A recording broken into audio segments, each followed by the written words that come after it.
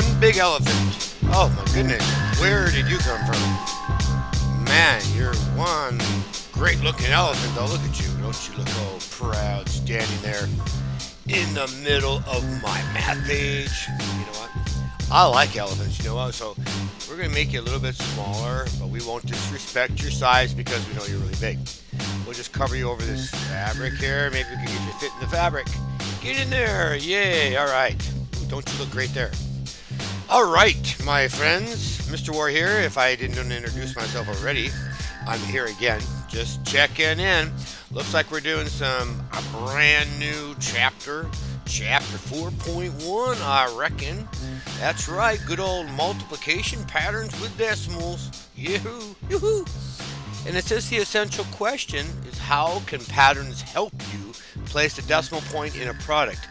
You know what? I seem to remember that we talked a little bit about this in a previous video, but yet here we are. Okay, it also mentions here that we might be looking at mathematical practices 4, 7, and 8. I've yet to memorize all those yet. I believe 8, if I recall, has something. This is the last one. But we'll get into that as we get into it, okay? But first things first, my friends, let's go ahead and unlock that problem. And it states, Cindy is combining equal-sized rectangles from different fabric patterns to make a postage stamp quilt with an elephant on it. Just kidding. And each rectangle has an area of, looks like 75 hundredths of a square inch. If she uses 1,000 rectangles to make the quilt, what will be the area of the quilt? Okie dokie. Well, it says use the pattern to find the product. Okay, let's look at the pattern. We'll bring this down. It says here we have 1 times, of course, 0.75. That's the identity property of multiplication. We just simply get 0.75. Now when you multiply it by 10, look what happens. Ooh, it looks like that the decimal place has moved to the right. Now we have 7.5. It's moved 1 place value because it's 10 times greater. Makes sense? And if you look at 7.5 and 0.75, you can tell that that is 10 times greater. Now what happens when you multiply by 100? Hence the pattern is, now it's going to move 2 decimal places. How convenient, how easy. It's like 1 0 of that 10, 1 power of 10 means 1 0, it's 1 place value. Now we have 100, it's 2 place values for 2 zeros because it's 2 powers of 10. And now we come to 1,000, it's 3 powers of 10 times that 0.75, and look what happens. We moved 2 decimal places. We had to move 1 more for 3, but there wasn't a digit there. And then that means that number is going to get 10 times greater, so we're going to add on a 0. So the quilt then will have an area of, based on that 1,000, 750 square inches. Yeah, like it, huh? Are you loving this math? Living, breathing, mathematicas. Yes, math, I'm telling you. Now, let's get into some good problem set here. It says, as you multiply by increasing powers of 10, how does the position of the decimal point change in the product?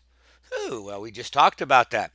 See, the decimal point moves like 1 place to the right as I multiply by each power of 10. That's basically what happened. So let's write that. How about that, eh? Supersonic speed, I write so quickly. Hey, so anyways, the next one says place value patterns can be used to find the product of a number and the decimals, 0.1 and 0.1. I'm sorry, not 0.1, 0.1 and 0.01. I stand corrected. Yes. Now this is example 1. It says Jorge is making a scale model of the Willis Tower in Chicago for a theater set. The height of the tower is 1,353 feet.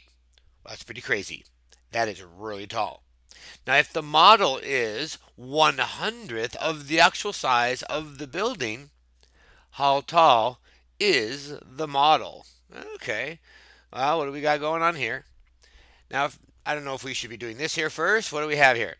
What fraction of the actual size of the building is the model? Oh, yeah, that's in the problem. We already determined that is 1/100th here. Yes, it's right there. write the fraction as a decimal. Okay, we could do that. That's 0.01. Be very careful here because we want to make sure we have it into the hundredths place. And that's what that equals. Okay, now we come over here and it shows the identity property again. 1 times 1,353 equals 1. Okay, and then we have 0.1 times, that's your quantity, 1,353. Now look what happens here. Is equal to, look at 135.3. Now what happened? Well, this is interesting. The decimal place moved to the left. Of course, I'm kind of cheating there. The little red arrow kind of helped me out, right? Well, actually, 0.1, though, is 1/10. And when we're talking about 1/10 of a number, the opposite is happening. We're moving to the left. It's almost multiplying by 1/10. I don't know if this is not here in the lesson, but I'm going to teach you this anyway.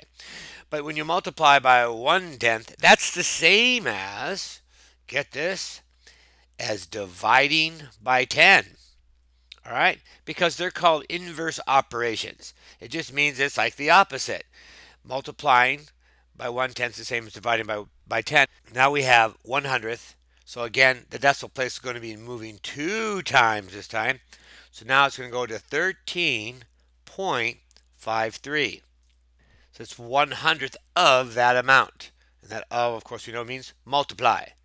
Jorge's model of the Willis Tower is, now we have our number. The answer's right here. It is 13 and 53 hundredths feet tall. Sometimes we just say 13.53 feet tall. Blah, blah. I'm just learning how to speak, okay? Yes, sometimes I'm stumbling over my words. Very good, very nice. I do like this. So this is the model. See, we're taking a huge tower building. Maybe you've seen these. Engineers and architects, they do this. They basically can create a model of what they're going to build. Pretty cool.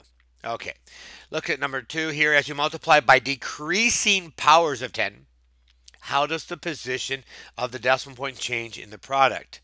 That's interesting to say the decreasing powers of 10 because they are all powers of 10, but these are decreasing. 1/10, 1/100th. So, well, the decimal point moved like one place, okay, to the left each time we multiplied by a power of 10, or, well, each time we multiplied by that decreasing decimal place value, which is what this is going on here, left and right. All right, so let me go ahead and put this in written form. Here we go. Like I just stated, decimal point moves one place to the left as I multiply by those decreasing decimal place value, by decreasing decimal place value, or you can say by decreasing powers of 10. Can you say that? They mentioned that here, decreasing powers of 10. That's fine. Means the same thing to me. Alrighty. Are we ready for the next page? Bring it on. That's what I say. Bring it on. Bring it on. Alright. Mr. War, why are you talking that way? I don't know. I just am. Hey, it's one of those kind of days. It's a happy, well, for me, it's a happy Monday. I don't know when you're going to be watching this video. It's Monday. Okay. Example 2. I'm going to underline it. It says 3 friends are selling items at an arts and crafts store. Can you believe it? And Josie makes $45.75 selling jewelry. She's rich. Mark makes 100 times as much as Josie makes by selling his custom furniture. He's even richer.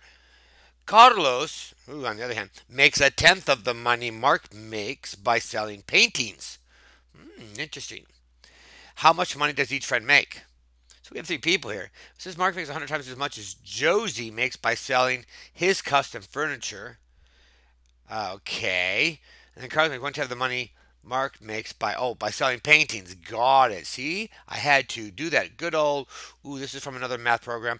RDW, I need to read. I try to draw, and then I try to write. Right? Or, if you want to just think of it as you read the problem. That's like a first step in any problem solving. And you might actually have to reread. There's nothing wrong with reading. It doesn't mean that we're not going to be able to do the math. It just means it's all about, we want to get our understanding. All right? So, Josie, there's her $45.75, and this is Mark blank times 45. Okay. I guess they're trying to get us to go back at the problem and look at this, saying that Mark makes 100 times as much. So we could probably put 100 in there. So yes, one thing about this program, I don't know, always having to figure out what goes in the blank. You have to think the problem out. And so let's just keep going down. Let's work it out. This here we know is $45.75 because, again, it is the class. It is the identity property of multiplication. Now we multiply by 10. Remember what happened? That decimal place moves. That's right, when you multiply by 10. So that changes the number. My goodness, this number multiplied by 10 is going to be $457. And oh no, there's just a 5 there. We automatically add on a 0. Why do we do that? Because we're talking about money. And money is always done in the cent or the 100. So we have to have two decimal places there. Here we have 100 times. Oh my goodness, now that's going to go two places. We're talking rich, rich, rich. 4,575. Look at that, it goes all the way. Carlos, on the other hand, okay, let's see how much he makes. He apparently is only making 1/10, so let's write 1/10. And notice that when we do this kind of multiplying, that we're not using fractions here. We are using decimals because this is about multiplying decimals, so we're not going to put 1/10 there in that slot. Here we have what was the money that was 1/10 of the amount of money that Mark makes. And Mark, oh my goodness, makes 4,575. That's how much we know now. So that's going to be times that amount. Let's write that in there. 4,575. Think. Okay, I got my thinking brain on. So if I take this times something equals that. All right. This is where I get a little lost. Since all of these are starting off with that identity property, is that what we're supposed to do here? Yeah, see, this is where it gets a little, I don't know. I guess they're just trying to get you to think that's what 1 times that is. And then, of course, here this is Carlos, and so that's 1/10 times that same amount. Just seems like we're rewriting many things. And because the decimal place here, remember when we're multiplying by a decreasing power of 10, and let's just say that a decreasing power of 10 would be 1/10. Okay, it would definitely be 100. Definitely would be 1,000. And you can keep on going. Okay, we could do 10,000. I don't think we go out that far. So that means the decimal place is going to move to the left. And since the decimal is automatically there, because it's always at the end of a whole number, because you could always put 0.0, that means our new total is $457.50. I believe that is correct. Is that 1/10? That, yes, that seems reasonable. So Josie makes $45.75. Mark makes, oh my goodness, we're repeating this again. Again, we need to write it, yes, with a comma. And Carlos makes and you know what? I guess I can't be too picky because I did say that it's about read, draw, and write. We didn't do any drawing this time, but we have to make our statement. That's what the write is all about, and making your statement. All right, let's move on. Whoa, that was a pretty cool purple line. Okay, yeah, whatever, Mr. Wara. Let's move on. Okay, now let's just try this. Complete the pattern. Ooh, I like these. Now this can be very confusing for people here when you have 10 raised to the 0 power. My goodness, I could try to explain this to you. It's for 5th grade. I'm sorry. It's way too advanced for it to make sense. Most students that I explain this to, it doesn't make a lot of sense. I'm not going to waste my time. You'll learn this later on, probably middle school. So this is what I'm just going to tell you. Any number raised to the 0 power, okay, is just equal to 1. Okay, you can Google this and look this up. So to save you the hassle, just remember that any number, even if you have 23, any number, raised to the 0 power is equal to 1. So we're just going to write, in this case, since this is 1 then, times that 4.78, our answer is going to be 4.78. That's all you need to know. Now with this is a little bit different. 10 raised to the 1st power is 10. Okay? 10 raised to the first power is 10 because the 1's letting us know that we're going to multiply the base. This guy here is called the base. Okay? This guy over here is called the exponent. And so 10 times that means we're going to be moving the decimal place one time, giving us 47.8. We come here, 10 raised to the second power means not 10 times 2. A lot of us fall into that trap. No, don't be one of those people that fall for the trap. Okay, sorry. Now, it means 10 times 10. It means the base is being multiplied by itself 2 times. So that's 10 times 10 is 100. Look at that. That gives us 478. If you move the decimal place 2 times over, 10 raised to the third power, of course, we have 10 times 10 times 10, which is 1,000. So we're going to move it 1, 2, 3. We're going to end up with 4,780. How we doing, huh? Are you with me? 38 times 1, 38. Oh, they're trying to trick us, huh? By not giving us that base 10 with the exponent. Instead, we know that's 1/10.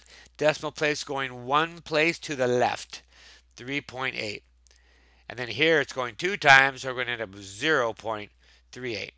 You could put just 0.38, but the 0 always helps us out see the decimal. Okay? So that's the big key there. Share and show. Okay? Complete the pattern. Oh, we did a lot of that already. This raised, to the third power means 1,000. So we're going to end up going 1, 2. Oh, we're going to throw a 0 in the end. We're going to end up 17,040. And then think the decimal point moves one place to the blank for each increasing power of 10, and that's going to be to the right. And if it was decreasing, then it would go to the left. So this is really what you need to kind of lock away. I'm just going to write a random number. Remember, when you multiply by these, they're increasing. That's considered increasing, right? They usually aren't going to take you much beyond 1,000. Whereas these, if we write them this way, are decreasing. Okay? And so if it's increasing, you have to go to the right because that's going to make that number, that blah, blah, blah, blah, blah, blah. Just kidding. That's going to make the number larger, right? It's going to make it from 23 to 235. That lets you know you're doing increases power of 10. Then over here, if you're doing it decreasing, that's going to make the numbers 10 times less, right? We're going to 2.3. Okay, my friends, I knew. It's like Mr. Wara, it's another video. It was like faster than Flash Gordon. Okay, maybe you never heard of Flash Gordon. Okay, faster than Dash of the Incredibles. Yes, it went that fast, my friends. But, as always, please live long.